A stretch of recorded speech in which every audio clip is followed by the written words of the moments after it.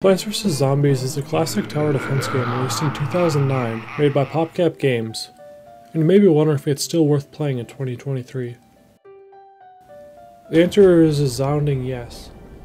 There are a few reasons why this game is still worth playing today, even after all these years. The game is packed with humor and charm, which makes it a joy to play.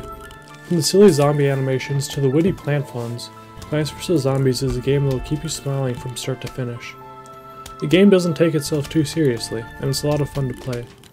Plants vs. Zombies is a game that has stood the test of time, as it has been remastered and updated over the years, and there are still new players discovering the game today. This is a testament to the quality of game. It's a game that will continue to be enjoyed for many years to come. The game is easy to learn but difficult to master, which is what makes it so satisfying. You have to think strategically about which plants to use and where to place them to stop the zombies from reaching your house. It's a game that requires skill and patience, which is a refreshing change from some of the mindless games that are out there today. It's also worth mentioning that Plants vs. Zombies is still popular because it's a great game for all ages. It's not too violent, and it's not too complicated. It's just the right amount of both. The adventure mode is split into 5 different areas, and each area has a minigame and a final fight, as well as 8 regular levels that unlock different plants as you fight different zombie types.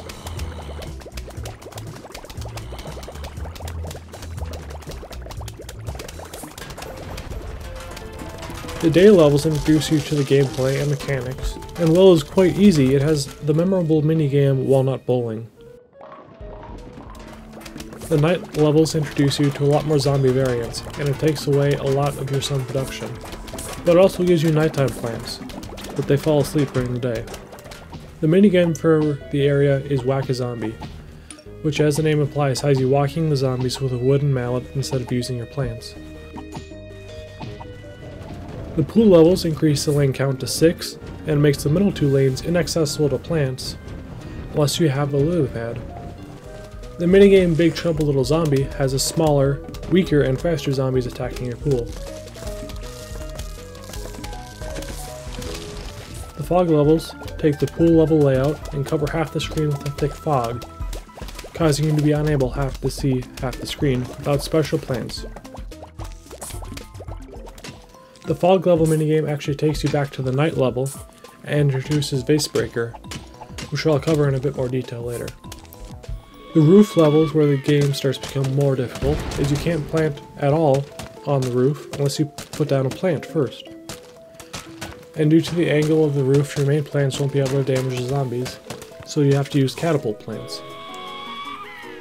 The minigame for the roof levels has you use only chomper plants, which are generally underutilized due to the rather lackluster range and speed once they kill a zombie. The final level, or boss level, of each area has you use all the plants you have gotten in the area against a wave of zombies, and it isn't all that different from a regular level besides you get your plants provided to you, with 2 exceptions: the fog final level and the roof final level. The fog final level is set during a thunderstorm and is pitch black except for streaks of lightning. The roof final level is the final level of the game, has you going up the leader of zombies, Dr. Zomboss.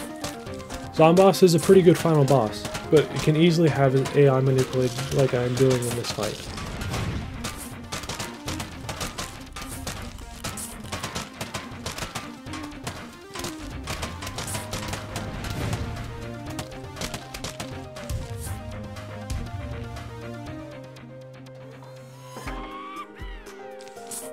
Plants vs. Zombies is known for its addictive and engaging main gameplay, but it also has a variety of side content that adds even more depth and replayability to the game. First up, we have the minigames. These babies unlock after certain levels in the main adventure mode, and offer a fresh take on the classic gameplay. One of my favorites is Call 'em Like You See 'em, where you plant an entire row of plants at once. It's a fun twist on the normal gameplay and offers a great challenge.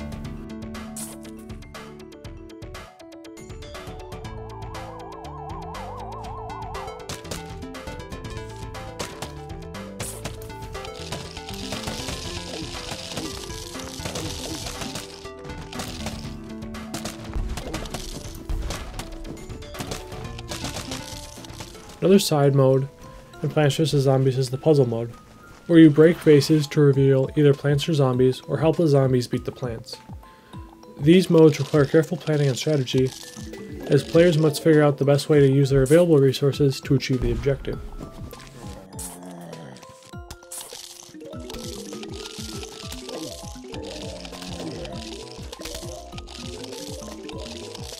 Finally, the survival mode will throw hordes of zombies at you, but you keep your defense after each flag, unlike the regular campaign mode.